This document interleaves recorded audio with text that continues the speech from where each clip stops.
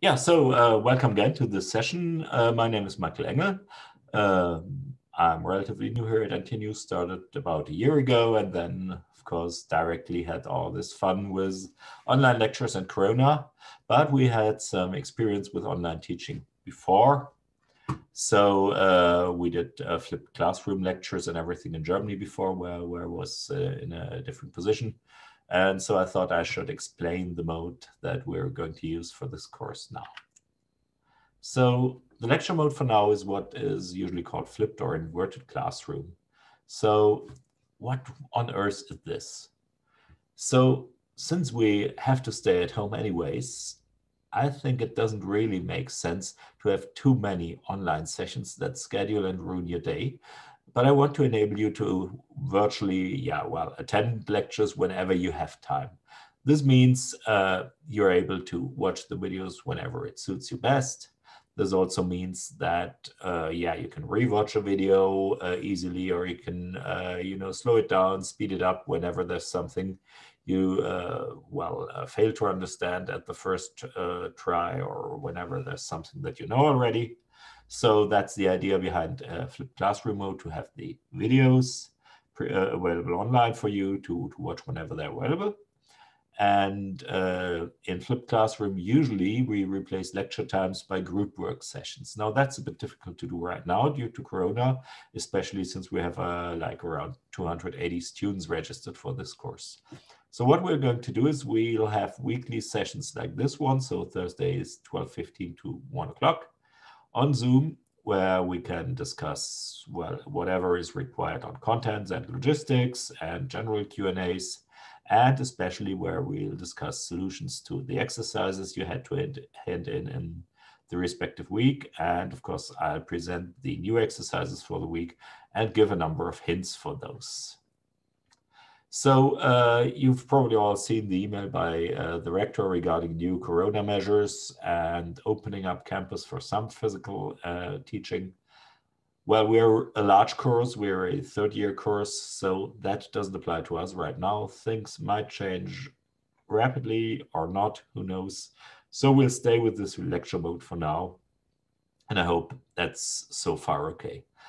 This flipped classroom mode by providing videos has a number of advantages. So what we're going to try, this is a bit time consuming, is not only to put the videos on YouTube, they will be all published on YouTube, but YouTube has a very nice feature of providing automatically generated subtitles. So if you have some difficulty just understanding what I'm talking about, due to whatever noise or loudness level or my strange German style dialect, whatever, we'll provide these subtitles. So these are automatically generated using some sort of machine learning, but they can be edited. That takes some time, like about an hour or two per lecture, but we'll provide this, and this might even help some of your fellow students who have problems with hearing disabilities or similar to easier follow the lectures. So that's essentially what we're going to do. So usually at the beginning of the week, you should receive 2 new videos. That didn't work out perfectly this week, just because I had 2 pretty painful dentist appointments. And so the video I wanted to generate yesterday just didn't work out because I was unable to speak for longer. As you probably hear, this has become a bit better again. So I hope we have the second video for this week up by tomorrow morning. And after that, it should be more regular, I hope. So as you've probably also seen, the main source of information, I put it on a website, just because Blackboard is a bit unpredictable. You maybe noticed that Blackboard was upgraded by the IT department just the Sunday before lecture started, and nothing worked. So that's pretty crazy. So this website webpage is just the root of all important information. So it contains the syllabus, links to lecture slides, links to exercise sheets, links to YouTube to get the videos, additional material, and so on. Lecture videos, as I said, are on YouTube, so they're linked from that webpage. We'll still have a Blackboard course because we don't have any useful alternatives for submission of exercises.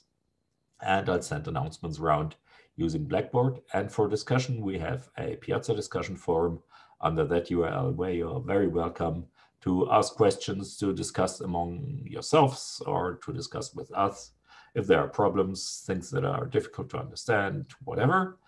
And Piazza has the big advantage that you can be anonymous, so you can choose a pseudonym and just say you are whatever, Mickey Mouse 42.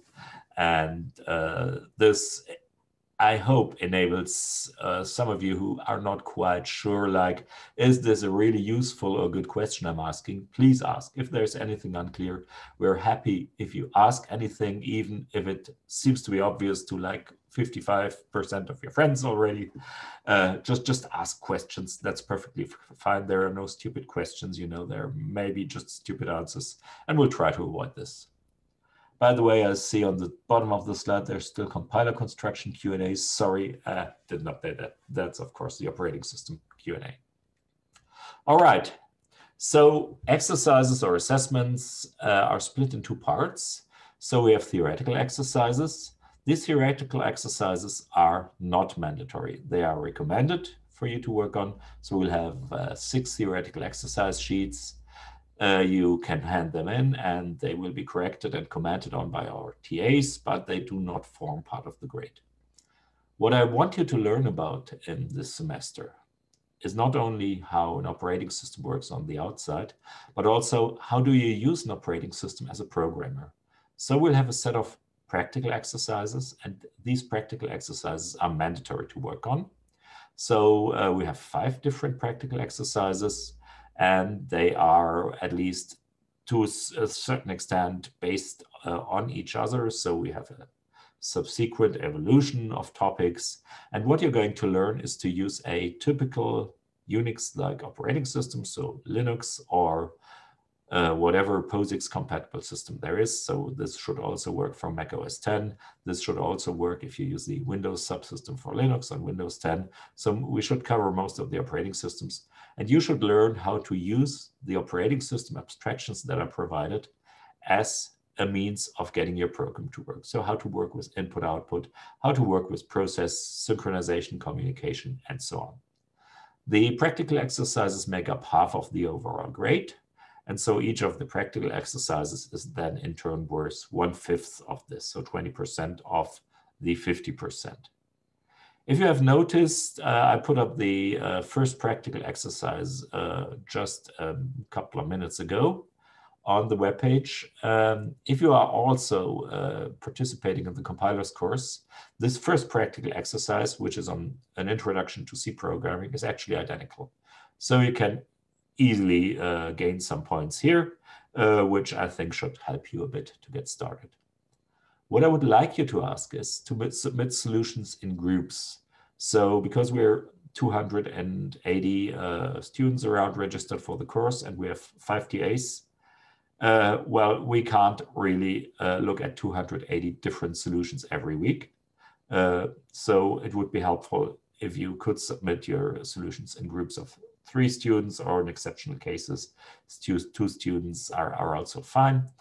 I enabled the functionality to find group partners on Piazza, but you still, after you found a group, have to enter them in Blackboard. That's not ideal, but I thought it would be better to have you find groups because you know already some fellow students you have been working together with in previous semesters.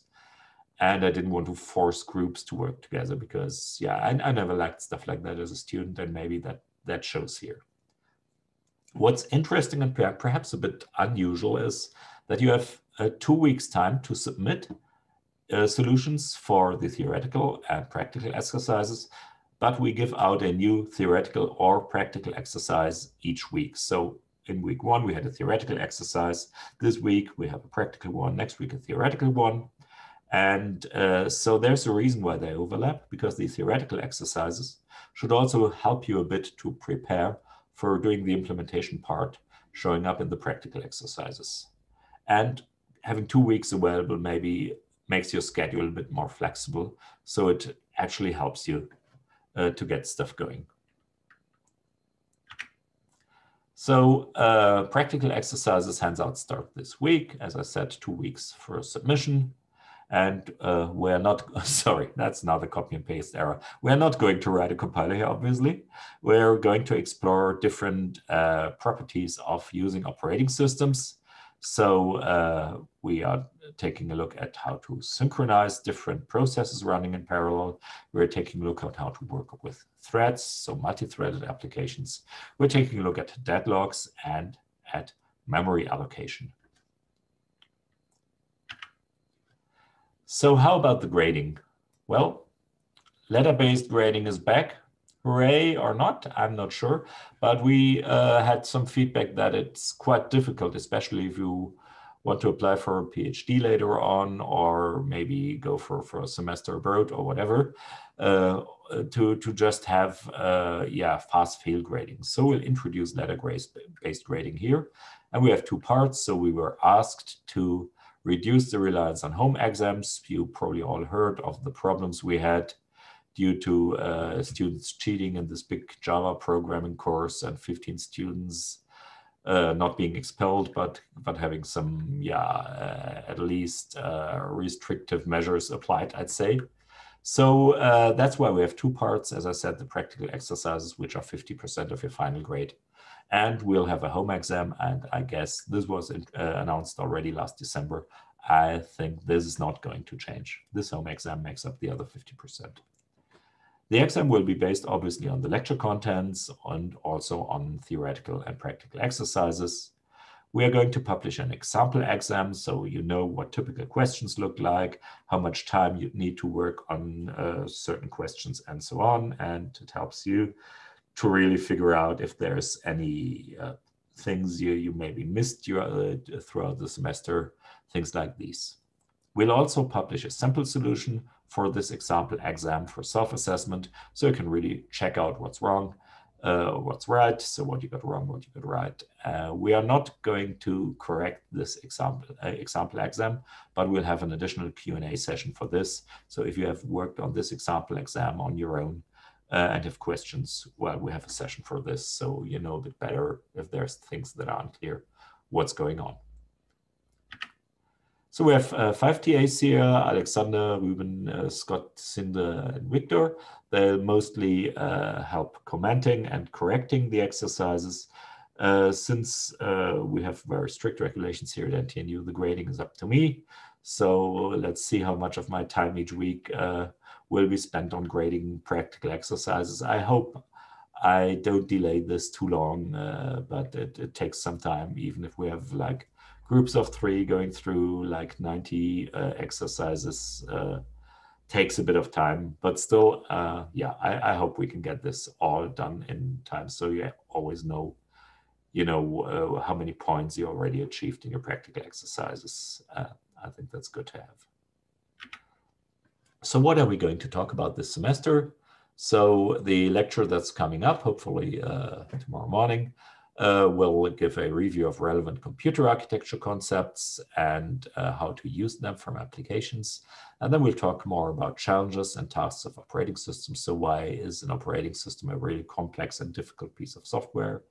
And then we talk about, whatever an operating system provides to a user or programmer, like control flow abstractions, so we can enable processes to have certain functionality encapsulated in an environment, and threads cooperating with each other.